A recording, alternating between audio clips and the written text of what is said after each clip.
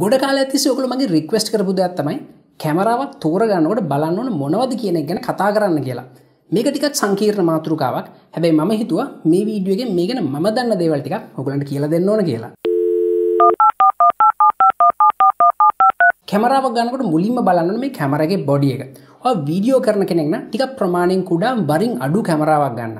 හැබැයි ෆොටෝ ගන්න කෙනෙක් නම් ටිකක් ප්‍රමාණයෙන් විශාල බරින් වැඩි කැමරා එකක් ගන්න. මොකද ෆොටෝ ගන්නකොට මේ කැමරාව හොඳට අතට අහු වෙන්න ඕන. ඔයා මේ කැමරාව ටිකක් කටුක පරිසරයක පාවිච්චි කරන්න බලාපොරොත්තු වෙනවා නම් අනිවාර්යයෙන්ම මැග්නීසියම් ඇලොයි බොඩි එකක් තියෙන කැමරාවක් ගන්න. ඒ වගේ මේකේ වෙදර් ෂීල්ඩින් තියනවාද කියලාත් බලන්න. මේ කැමරාව ප්‍රායෝගිකව පාවිච්චි කරනකොට තව උපකරණ ගොඩක් අපිට මේකට හයි කරගන්න සිද්ධ වෙනවා. උදාහරණයක් විදිහට සමහරලාට මේකට ෆ්ලෑෂ් එකක් හයි කරගන්න සිද්ධ වෙනවා. සමහරලාට මයික් එකක් හයි කරගන්න සිද්ධ වෙනවා. ඉතින් ඔයා කරන වැඩේට ගැළපෙන විදිහට ඒ අවශ්‍ය උපකරණ මේ කැමරාවට හයි කරන්න අවශ්‍ය පහසුකම් තියනවාද කියලාත් හොයලා බලන්න ඕන. ඊළඟට අපි හොයලා බලන්න ඕනේ මේ කැමරාවේ සෙන්සර් එක ගැන. ඔයා මේ සෙන්සර් එක ගැන හොයලා බලනකොට මේ සෙන්සර් එකේ ප්‍රමාණය මොකද්ද? ඒ වගේම මේ සෙන්සර් එකේ තියෙන මෙගාපික්සල් ගාන මොකක්ද කියලා හොයලා බලන්න ඕන. මේ වගේ ඩිජිටල් කැමරාවල ගොඩක් වෙලාවට අපිට දකින්න හම්බෙන විශාලම සෙන්සර් එක තමයි ෆුල් ෆ්‍රේම් සෙන්සර් එක. ඊට පස්සේ තියෙනවා ප්‍රමාණයෙන් ටිකක් කුඩා APS-C සෙන්සර් එක. ඊටත් පස්සේ තියෙන ප්‍රමාණයෙන් ඊටත් වඩා කුඩා මයික්‍රෝ ෆෝර් තර්ඩ් සෙන්සර් එක. මේ වගේ ඩිජිටල් සෙන්සර් එකක් ප්‍රමාණයෙන් විශාල වෙනකොට ඒකට ආලෝකයේ වැඩි ප්‍රමාණයක් එකතු කරගන්න පුළුවන්. ඒ කියන්නේ මේ වගේ ප්‍රමාණයෙන් විශාල සෙන්සර් එක low light performance සෑහෙන්න හොඳයි. ඒ වගේම ඔයා කැමති නම් background blur effect එක ගන්න. ඒ කියන්නේ bokeh effect එක ගන්න. මේ වගේ ප්‍රමාණයෙන් විශාල සෙන්සර් එකකින් ඒක බොහොම පහසුවෙන් කරගන්න පුළුවන්. ඔයා ප්‍රමාණයෙන් කුඩා සෙන්සර් එකක් තියෙන කැමරාවක් පාවිච්චි කරොත් එහෙම ඒකේ තියෙන crop factor එකක්. ඒ කියන්නේ ඔයා මේකට ලෙන්ස් එකක් හයි කරොත් එහෙම ඒ ලෙන්ස් එක සාමාන්‍ය විදිහට වැඩ කරන්නේ නැහැ. ඒක පොඩ්ඩක් zoom වෙලා තමයි වැඩ කරන්නේ. ඉතින් මේ ගැන විශේෂ අවධානයක් යොමු කරන්න වාට සිද්ධ වෙනවා. ඒ වගේම තමයි ප්‍රමාණයෙන් කුඩා සෙන්සර් එකකට ඒ තරම් හොඳින් ආලෝකය එකතු කරගන්න බෑ. ඒ හින්දා මේ low light performance ඒ තරම් හොඳ නැහැ. ටිකක් කළුවර වෙලාවක ෆොටෝ ගන්න, වීඩියෝ ගන්න හැදුවොත් එහෙම මේ noise එක ටිකක් වැඩි වෙන්න පුළුවන්. ඊළඟට හොයලා බලන්න ඕනේ මේ කැමරාවේ සෙන්සර් එකේ තියෙන මෙගාපික්සල් ගාන. හැබැයි මේ මෙගාපික්සල් ගාන වැඩි වුණා කියලා ඒක හොඳ කැමරාවක් වෙන්නේ නැහැ. එකම ප්‍රමාණයේ සෙන්සර් එකක් තියෙන කැමරා එකක මෙගාපික්සල් ගාන වැඩි කරොත් එහෙම එක පික්සල් එකක සයිස් එක අඩු වෙනවා. ඒ කියන්නේ පික්සල් පිච් එක අඩු වෙනවා.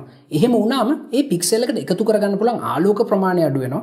ඒ කියන්නේ ඒකේ low light performance සෑහෙන අඩු වෙනවා. ඉතින් ඒ හින්දා කැමරාවක් ගන්නකොට ප්‍රමාණයෙන් ටිකක් විශාල සෙන්සර් එකක් තියෙන මධ්‍යස්ථ මෙගාපික්සල් අගයක් තියෙන කැමරාවක් ගන්න.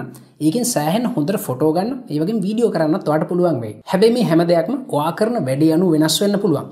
මගේ ස්ටුඩියෝ එකේ මම පාවිච්චි කරන්නේ මයික්‍රෝ ෆෝර් තර්ඩ්. ඒ කියන්නේ ප්‍රමාණයෙන් ඉතාමත් කුඩා සෙන්සර් එකක් තියෙන ඩිජිටල් කැමරාවක්. ඉතින් මේ වගේ කැමරාස් වල low light performance සෑහෙන අඩුයි. හැබැයි මගේ ස්ටුඩියෝ එකේ කෘත්‍රිම ආලෝකය තියෙන හින්දා මට ඒක කොහෙත්ම ප්‍රශ්නයක් වෙන්නේ නැහැ. මේ වගේ ඩිජිටල් කැමරා එකක තියෙන ගණන්ම කොම්පොනන්ට් එක තමයි සෙන්සර් එක. මේ සෙන්සර් එක ප්‍රමාණයෙන් විශාල වෙනකොට කැමරා මිලෙන් වැඩි වෙනවා.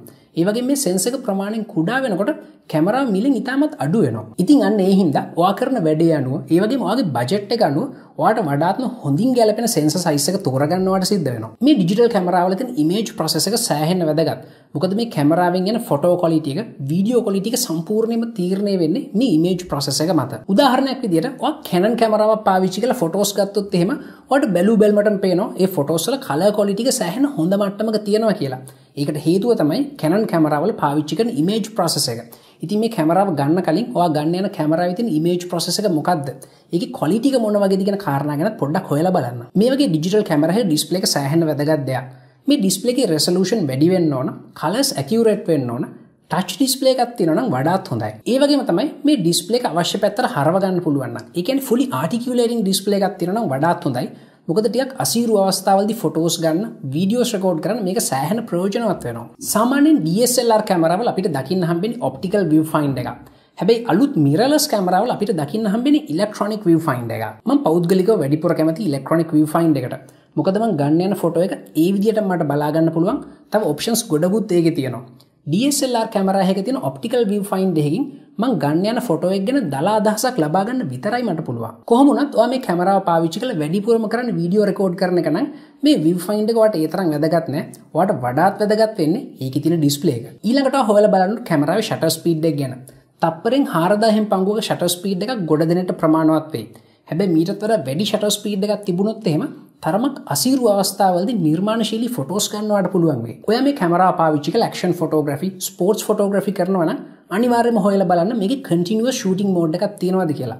එතකොට ඔයා මේ ෂටර් බටන් එක ඔබාගෙන ඉන්නකොට කැමරාවට පුළුවන් තනියම එක තප්පරයක් ඇතුළත ෆොටෝස් විශාල ප්‍රමාණයක් ගන්න. ඒ වගේම අනිවාර්යෙන් හොයලා බලන්න මේ කැමරාවේ තියෙන software, menus මේ හැම දෙයක්ම user friendly විදිහට තියෙනවද කියලා. මම පෞද්ගලිකව කැමති මේ කැමරා එකේ තියෙන ඔප්ෂන්ස් වලට වෙන වෙනම හાર્ඩ්වෙයාර් බටන් තියෙනවා නම්. එතකොට බොහොම පහසුවෙන් ඉතාමත් කාර්යක්ෂමව මේ කැමරාව ඔයාලට අවශ්‍ය විදිහට පාලනය කරගන්න පුළුවන්. මේ වෙනකොට ඩිජිටල් කැමරාස් හැම එකකම තියෙන ඔටෝ ෆෝකසින්. මේ ඔටෝ ෆෝකසින් ගැන පොඩ්ඩක් හොයලා බලන්න. ඒක වේගෙන් නිවැරදිව වැඩ කරනවද කියන එක ගැන විශේෂයෙන් හොයලා බලන්න. සාමාන්‍යයෙන් වීඩියෝ රෙකෝඩ් කරන කට්ටිය නම් මේ ඩිජිටල් කැමරාවල තියෙන ඔටෝ ෆෝකසින් පාවිච්චි කරන්නේ නැහැ. හැබැයි ඔය ඩිජිටල් කැමරාවක් ගන්නකොට ෆේස් ඩිටෙක්ෂන් ඔටෝ ෆෝකසින් ඒ වගේම කන්ටිනියුවස් ඔටෝ ෆෝකසින් තියෙනවද කියලා හොයලා බලන්න. සමහර වෙලාවල් වලදී ඒක ගොඩාක් ප්‍රයෝජනවත් වෙන්න පුළුවන්. ඊළඟට හොයලා බලන්න ඕන ඔයාගේ කැමරාවෙන් ගන්න ෆොටෝස් ඒ වගේම වීඩියෝ ස්ටෝර් වෙන්නේ මොන ෆයිල් ෆෝමැට් එකෙන්ද කියලා. ඔය ෆොටෝග්‍රැෆි කරන කෙනෙක් නම් අනිවාර්යයෙන්ම හොයලා බලන්න ඔයා ගන්න යන කැමරාවට රෝ ෆොටෝ ස්ටෝර් කරන්න පුළුවන්ද කියලා. එහෙම කරන්න පුළුවන් නම් ඒ රෝ ෆොටෝස් Lightroom වගේ software එකකට අරන් ගිහිල්ලා ඔයා කැමති විදිහට එඩිට් කරගන්නත් ඔයාට පුළුවන් වෙයි. ඔයා වීඩියෝ රෙකෝඩ් කරන කෙනෙක් නම් ඔයා ගන්න කැමරාවට අඩුම ගානේ 1080p resolution එකකින්වත් වීඩියෝ රෙකෝඩ් කරන්න පුළුවන් වෙන්න ඕන. ඒ වගේම මේ රෙකෝඩ් කරන වීඩියෝ වල bit rate එක අඩුම ගානේ 100 mbps වත් වෙන්න ඕන. අන්තිමටම ඔයා හොයලා බලන්න ඕන ඔයාගේ කැමරාවේ බොඩි එකට හොඳ lens selection එකක් තියෙනවද කියලා. මොකද ගොඩාක් වෙලාවට මේ ෆොටෝ වල වීඩියෝ වල quality එකට බලපාන්නේ මේ කැමරාවටත් වඩා මේ lens එකේ තියෙන quality එක. ඉතින් digital කැමරාවක් තෝරගන්නකොට හොයලා බලන්න ඕන තව ගොඩාක් කාරණා ගැන ඕගොල්ලොත් දන්නවා ඇති. ගොඩාක් අත්දැකීම් ඕගොල්ලෝ ගාව ඇති. මේ හැම දෙයක්ම අපි කතා කරමු පල්ලෙහා තියෙන comment section එකේ. Science and technology ගැන අලුත්ම විස්තර ඉක්මනටම දැනගන්න කැමති නම් like කරන්න මගේ Facebook page එකට, follow කරන්න මාව Twitter එකේ. මේ වගේ interesting videos තවත් බලන්න කැමති නම් යන්න YouTube එකට ගිහින් Tech Crack Show කියලා search කරලා subscribe කරන්න අපේ channel එකට.